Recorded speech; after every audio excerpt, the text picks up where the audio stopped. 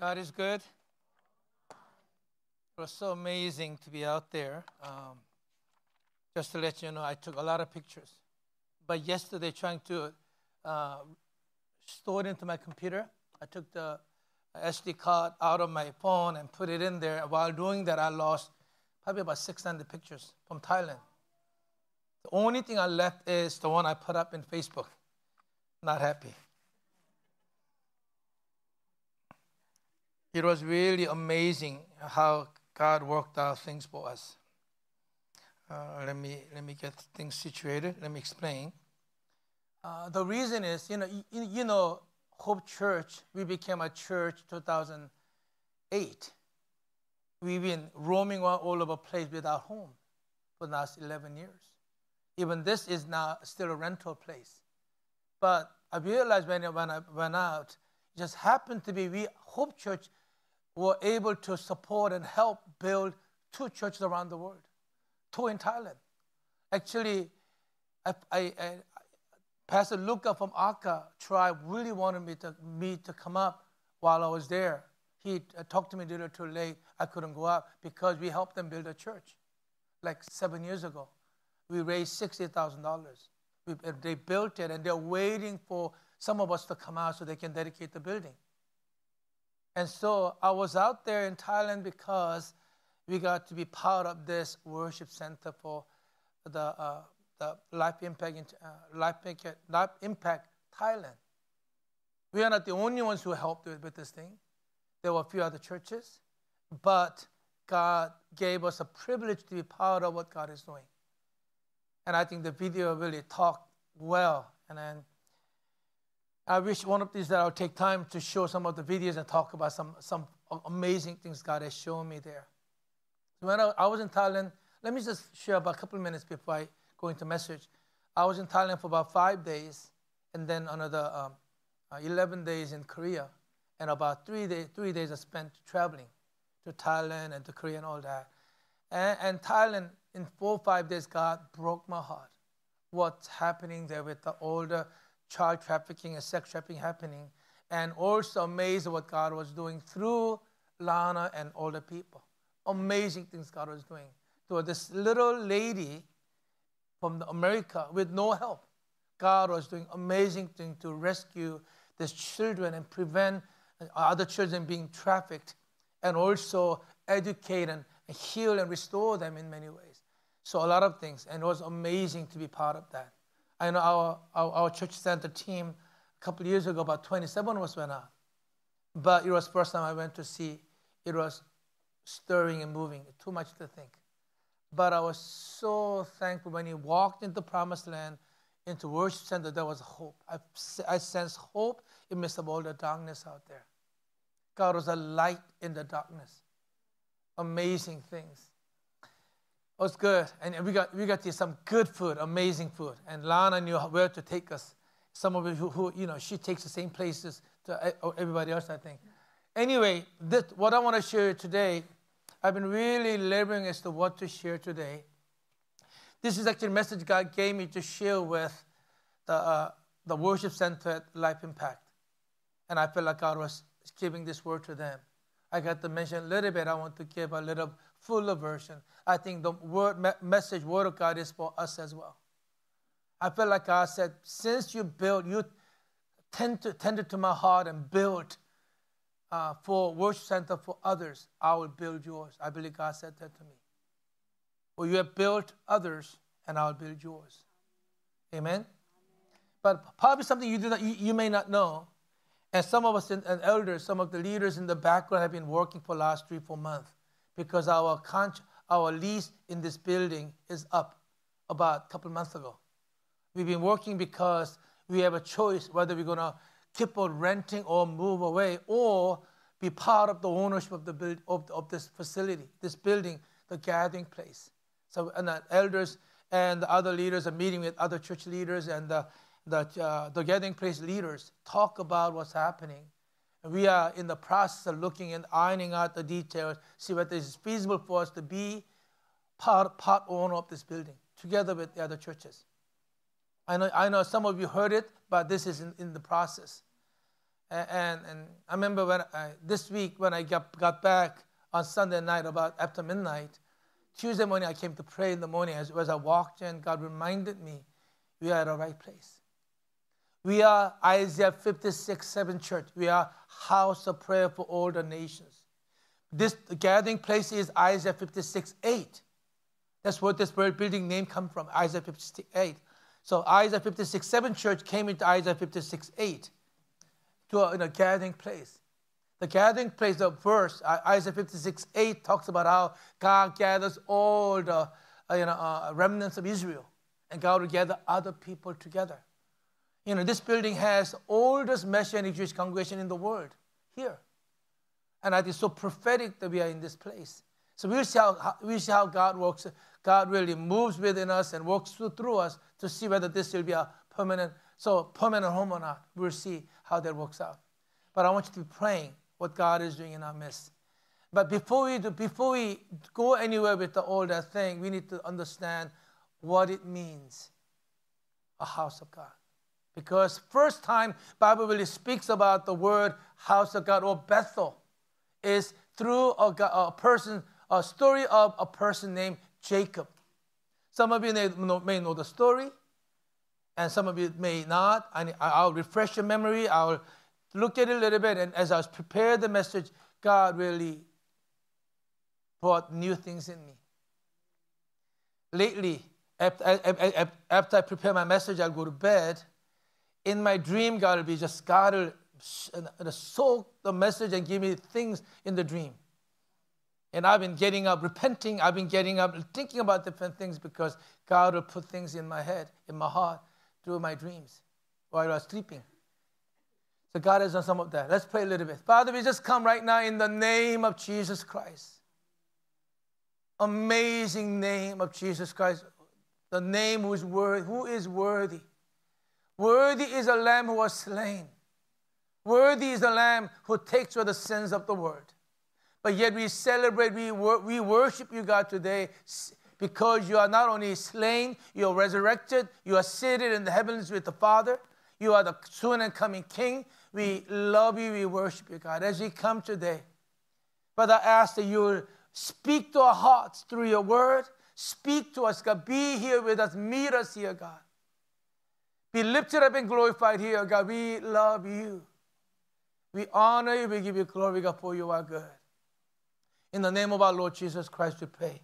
Amen.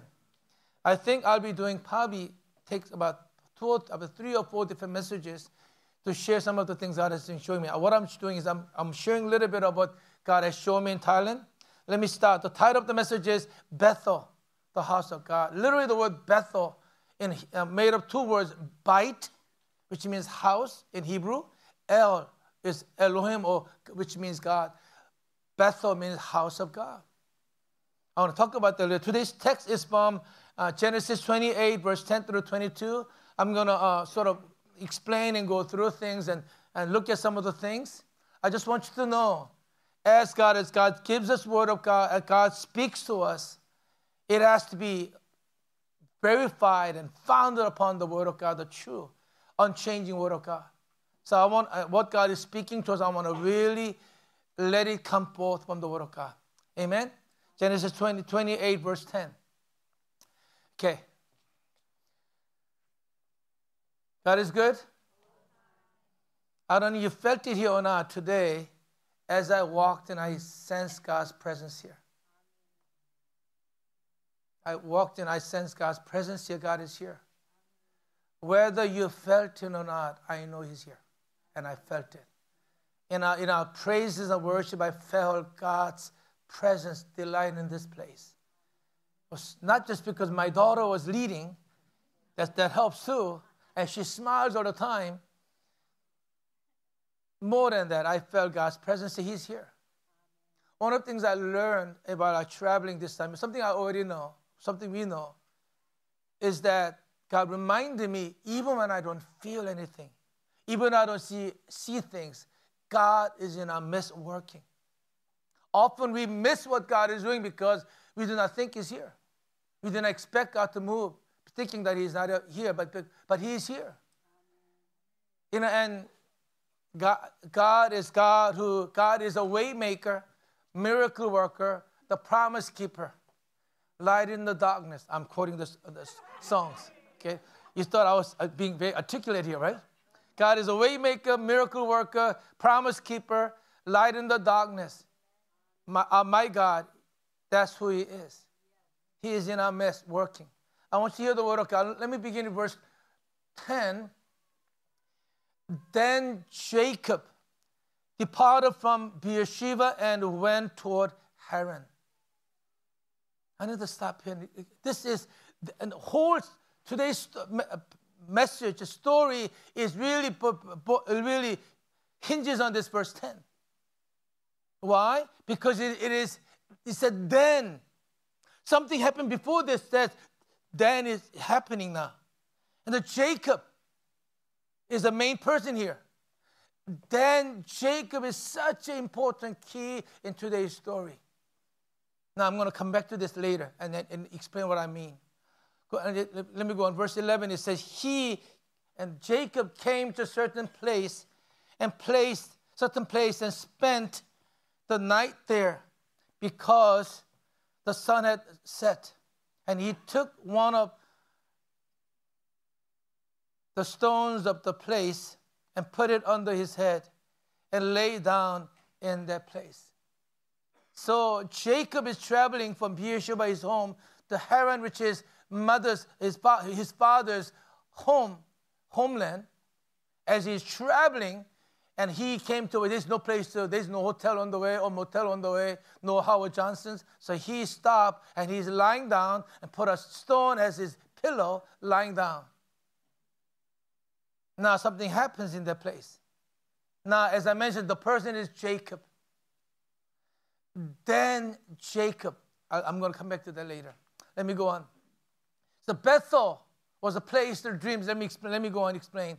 And while he was sleeping out in the field with a stone as a pillow, he had a dream. And behold, a ladder was set on the earth with its top reaching to heavens. This is where the song, Stairway to Heaven, may have come from. I used to listen to it in my college days, Led Zeppelin. Yes, I used to listen. A ladder was set on the earth where he was lying, and his goal reaches up to heaven. And behold, the angels of God were ascending and descending on it. He has a dream. And this is a spiritual dream, a dream of heaven. I don't know whether it looks like that or not, but it looks beautiful, doesn't it? I found a very interesting pic, a very sort of comical pic, with a picture like this as a guy in a wheelchair looking at the thing, and use it as a 4-letter word, S word. Look at it in wheelchair, look at the stairs going up. Anyway, forget that, okay. He had a dream that night. It's a spiritual dream. Let me go back to the reason verse 10 is important is because it says, then Jacob was not a nice guy. He was not a religious or holy person at all. The reason he's leaving, going to heaven, his parents' homeland, is because he just stole his brother's birthright. His older brother Esau wanted to kill him. He is a cheat. He is not a good man, to say the least. He is a cheat and a usurper. He is a crooked man. He's a selfish guy, not a person who deserved to have dream or encounter with God.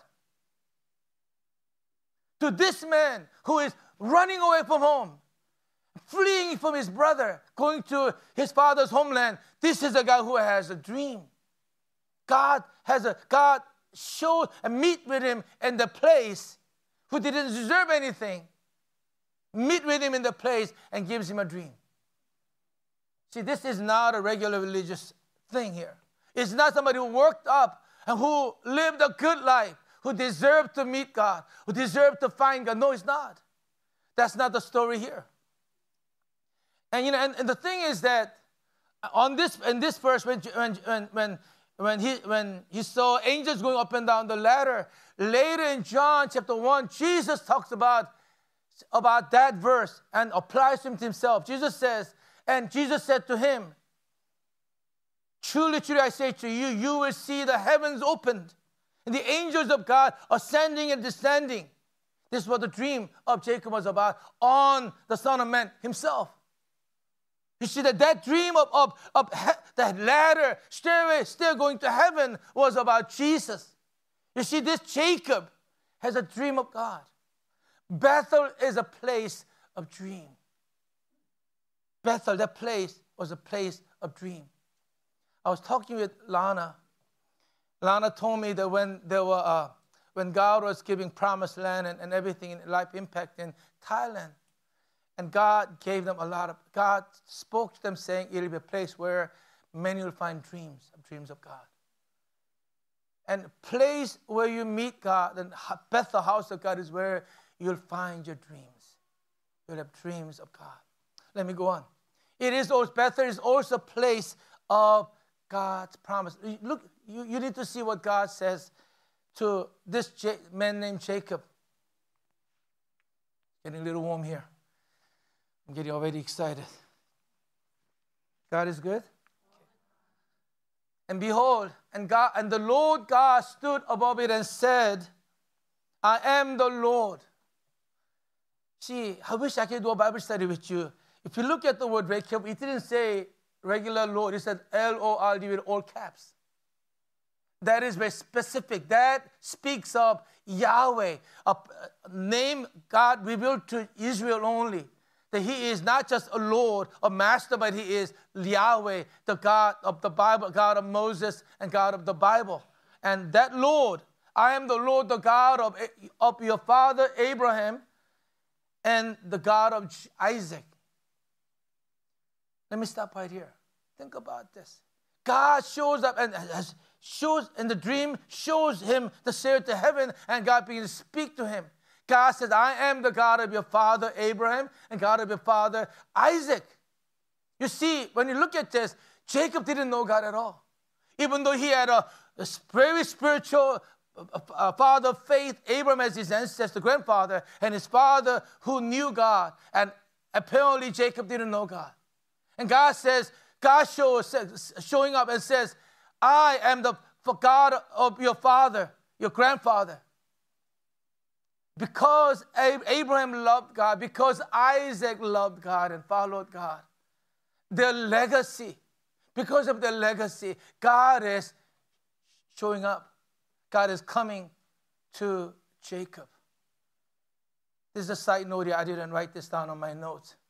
The reason Bethel is important is not only for me, but it's for my descendants, my sons and my daughters.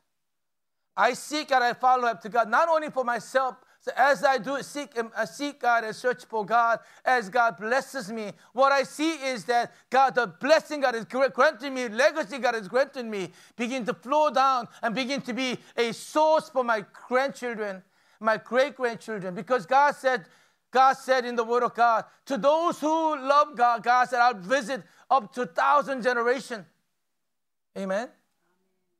One of the hope, the dream that I have was that, because I'm an immigrant, my older generation, because of language and culture issues, they couldn't worship with younger generation. But because we are English-speaking generation, what I want to see my daughters, my sons, my grandkids be able to worship together. I want them to see how their grandfather and grandmother love God and seek God. It takes 3-4 generations for the gospel to be really established in people's lives. For our lives to really have a basis where we will stand before God. You see, here, God shows up to Jacob and says, I am the God of your father Abraham and Isaac. Just as I promised them, I'm going to promise to you. The land on which you lie, I will give it to you and to your descendants. You see, God speaks few things. God speaks about the land. God speaks about his descendants.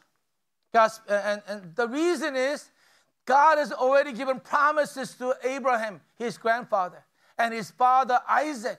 And Jacob does not know. But God began to remind him the promise he has given to his ancestors. God is saying, the promise I've given to them, I'm going to fulfill it in you. I'm going to pass it on to you because of their faithfulness. God says, the land that you are lying down, I'm going to give it to you. This is what God promised to Abraham. God told Abraham on the mountain, look to the north, south, east, and the west. Every place you look, see, every place your foot treads on, I've given it to you, this land, as your inheritance. God is reminding him the promise God has already given, the promise that this land will be yours. This is important because he was a foreigner living in a strange land. You know, I know not everyone here is immigrant background, but those immigrant background people, what is important is because I'm a stranger and a new person in a new land, having a piece of land calling my name on it is important. That says I belong here. God is saying, this is the land you belong. This is the land I'm giving it to you as promises. And God then says, your descendant, I'm going to bless your descendant. God had told Abraham and Isaac and them saying that I will bless you. Your descendants will be great. That's what God reminds Jacob. The descendants will also be like the dust of the earth.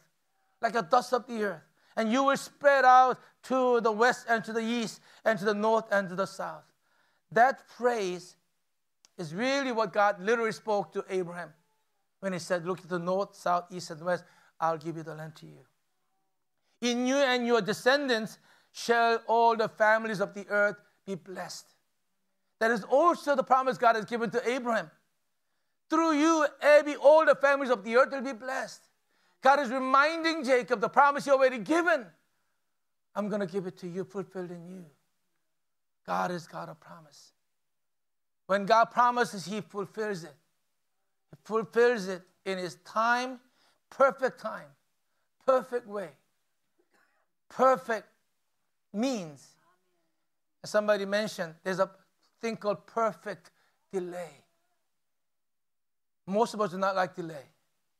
There's a thing called perfect delay. There's a perfect delay. When God seems like he's delaying things to make everything perfect. This is what happened to Lana. Lana heart was for Brazil. And she thought God was sending her to Thailand for just 3-4 months. But she ended up staying 17 years. Now, after 17 years, God prepared Brazil perfectly. Because what she has done in Thailand, God opened the door in Brazil after 17 years. Now doors opening up so fast. Open why? Because there was a perfect delay. God is doing all this. God says, your descendants, not only your descendants will be a lot like dust of the earth, they will spread out. Spread out. They will spread out all over the place. God said, I'm going to send them all over the place. I don't know what went into my eyes. Sorry. And God reminded him that in you and in your descendants, all the family of the earth will be blessed. This is a gospel, isn't it? God didn't just save us so we will be blessed. There's a phrase that Lana used. I heard it over and over when I was in Thailand.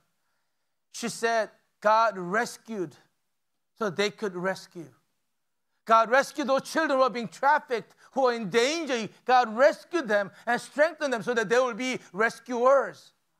God didn't just save us so we will be blessing unto ourselves. Yes, God blesses, God strengthens us, but God did that so that we may be a source of blessing to all the families of the earth.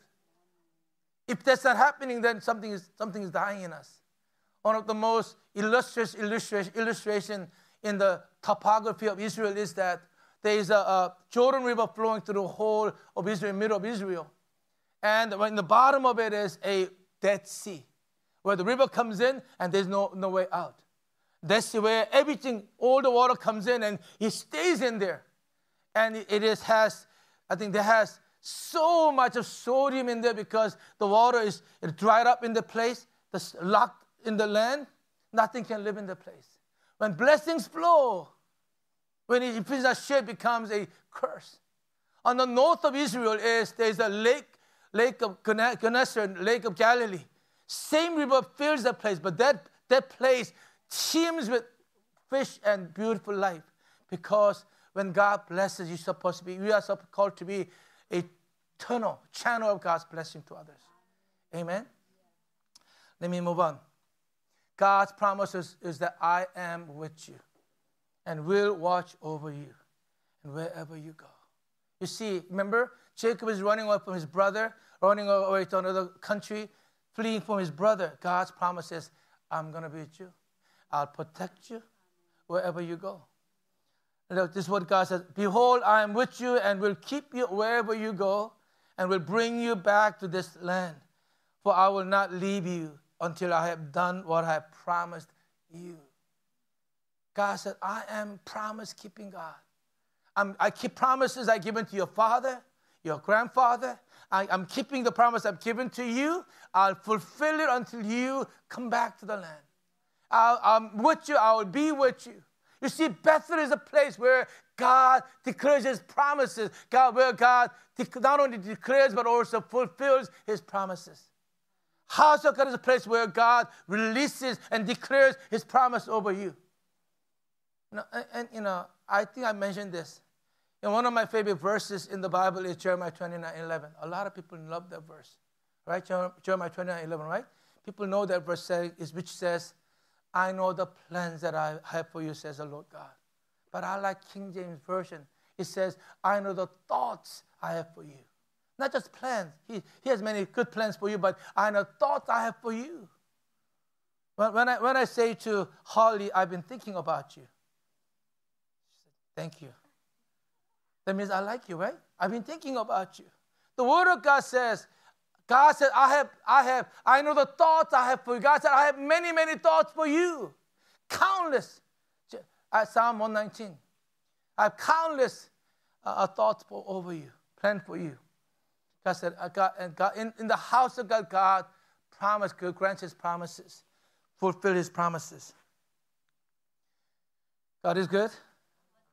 The clock is confusing me. Now the clock is faster than before. Let me go on. Bethel, the house of God is place of God's presence. You see, the house of God was not a place where we come and do religious things. Ultimate desire of God and God's house was that we will meet with Him. We will be with Him. He will speak to us. God says, after God spoke to Jacob, Jacob wakes up from the sleep and says, surely the Lord is in this place, and I did not know it. When he lied down, he just slept. He thought it was a normal place, like any other place. He didn't know God was there. He wakes up and said, this is an amazing place. God is here. I didn't know it. And he was afraid and said, how awesome is this place. This is none other than the house of God. And this is the gate of heaven. This is the house of God, where house of God meaning God dwells here. The gate of heaven where God, there's a doorway, gateway into heaven. He realized that something happened here. He saw an open door into heaven, God's house here. I like this. I thought it was a nice picture I found. Google search is so good. Inspires me all the time. Surely the Lord is in this place, and I did not know it. At the end, after the message, we're going to sing a song the song that talks about, even when I don't feel it, God, you are working in my life. Even when I don't see it, God is working in my life. How often it is that we come, and even though God is in the place, we are not aware of it. That's what happened even today when I walked in. I knew God was here. And it's not because I have to sense it, but because His promise is there, and I know God is here. And we forget that. House of God. House of God means where God dwells, where God comes. And also it's the gate of heaven. Look at this. I like this too. Right? And he was afraid, how awesome is this place. This is none other than the house of God. This is a gate of heaven. Throughout whole history, people have been looking for heaven, the way to heaven. They tried all kinds of different ways. They try philosophy. They try different religions. This is where Jacob said, this is the gate of heaven. He saw that stair going into heaven and angels going up and down into heaven. And this is the gate of heaven. He says, see, Bethel, house of God, is gate of heaven. House of God is where God dwells. Now I need to explain a whole lot more here theologically. Because we ourselves, God lives, dwells with us, we become house of God as well. But as we as a corporate body of God together, a dwelling place of God, God's presence is as we gather together in a manifest way. And let me move on. Bethel is also a place where Lord becomes my God. You see, Jacob wasn't a believer yet. Jacob was not a righteous person. He is not a one who believed in God yet. He is not. But yet God met him with a dream. God showed him heavens. And God spoke to him and spoke his promises over him. Because, this is the place, in the Bethel, that God is becoming his God. This is where he is becoming God's son. Look at what happens here. So Jacob rose early in the morning and took the stone that he had put under his head and set it as a pillar and poured oil on its top. He called the name of the place Bethel. However, previously the name of the city was Luz. He called the place Bethel, that place he slept, where he met God, encountered God. He called it Bethel. Now, from there, we begin to use the word Bethel all over the place. House of God, where God dwells. He worshipped in his own way. He worshipped differently than we do. He didn't have any guitars or a drum, but he got up and honored God and put a pillar and worshiped God with, all pouring over. That's how they worship in those days, honoring God as God of the place. And then he made a vow. Look what he says.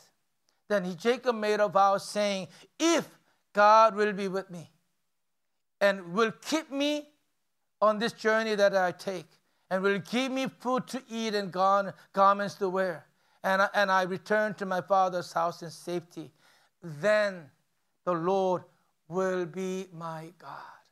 You see, God was not his God yet. And you see here, you still see Jacob's human nature. He was a deal maker. He was a selfish, crafty guy. He's still trying to make deal with God. God, if you do this for me, I'll do this for you.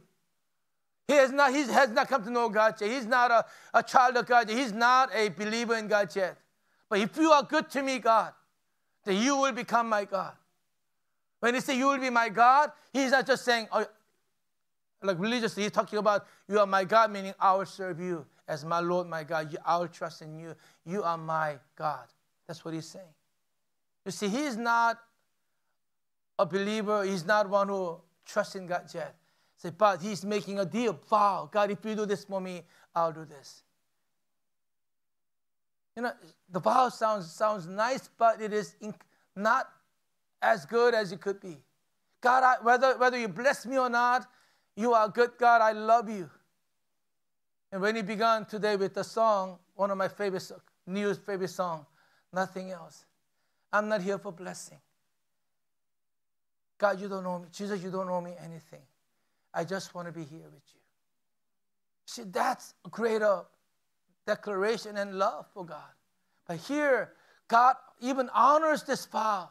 God, if you will be with me, if you will keep me, and if you protect me, if you will bring me back safely, if you will take care of me, then you will be my God. God honors those things. And the Bethel is a place where he will become a child of God. He will be a follower of God. He will be a servant of God. This is where God will become his God. See, Bethel is a place where God is my Lord.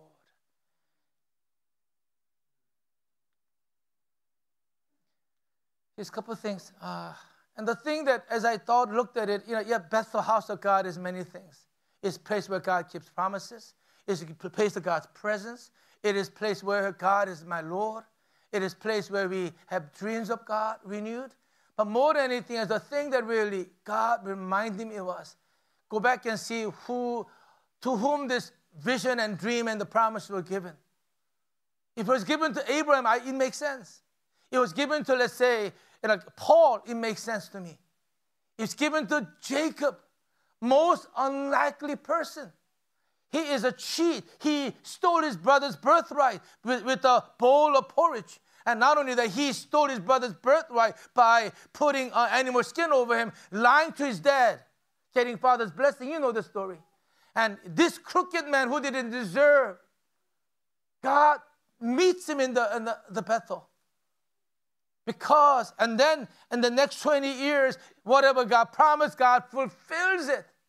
Because God is transforming him, making him as a person who comes to know God and meets God. He gets transformed and changed in the grace of God.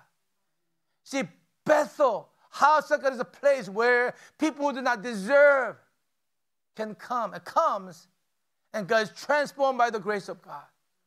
That's what happened at the Life Impact in Promised Land. These kids who are trafficked, who are rejected, who are broken and thrown away, who are abused, are rescued, who are rejected by society, who are thrown away. Probably, I know you didn't catch this. One of the last piece, 1 second on the video, you see the little girls dancing and doing all that. One of the girls on the left hand side, you didn't see it because she was sitting next, after all that, she was sitting with Anne. She had a lot of scars on her face. She has a mental issues. Whether they don't think they could walk, she could speak and do anything normal. But that girl was rescued, who was rejected by family, now is restored, now singing and dancing with other kids, growing, and she was able to interact with the kids. But I saw many who were rescued in different places. They found home in God. God is granting them a place where He will not only restore them and rescue them, say, God said, I'm going to send them out to the nations. Send them out to the nation, they will be rescuers. And that's what God was doing in building worship center in the very center of the Promised Land where Lana's Life Impact is. And God was speaking to me saying, Bethel house of God is not for the righteous people. It is a place of broken people who don't deserve, who are broken, who have no reason to come to God. This is where God will meet with them. God will transform them. God will renew them. God will grant them new life. God will be their God. God will show Himself faithful, that God is a way maker, miracle worker, transforming our lives. He is a promise-keeping God. He's a light in the darkness. That's the God. That's what Bethel is about. Somehow we thought that church of house of God is for the very put together people, nice people who are trying to find a good life. No, those are all invited, but it is first of all for those who are not invited. Those are broken, those are weak, those do not deserve. That's us.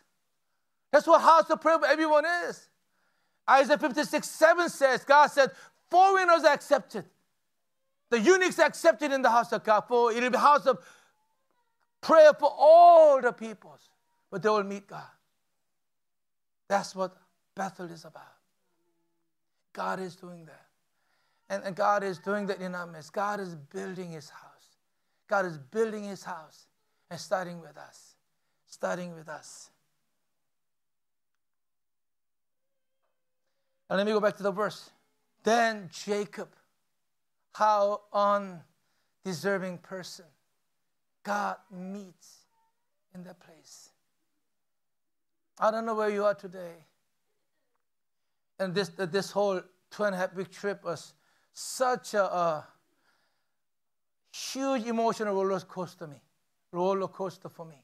I went to Thailand, my heart is broken. See, I see people living in the dumps, literally on the top of the garbage that they're literally being thrown away. In there they're living. I have pictures of kids not going to school, but digging through the trash to find some recyclable materials so they can gather for their family's sake. And I seen kids living in that no man's land, they call it, where they're living next to pigs and all kind of things, living on the shacks or not, and they're being trafficked. They're easily trafficked by poachers and all kind of things. I saw kids. And I seen how God in that place, a light shined, even through one young woman and some others, and rescuing them from that place. They're finding home in God. And they not only were they rescued, now they meet God and they become rescuers of others. They are transformed in the grace of God.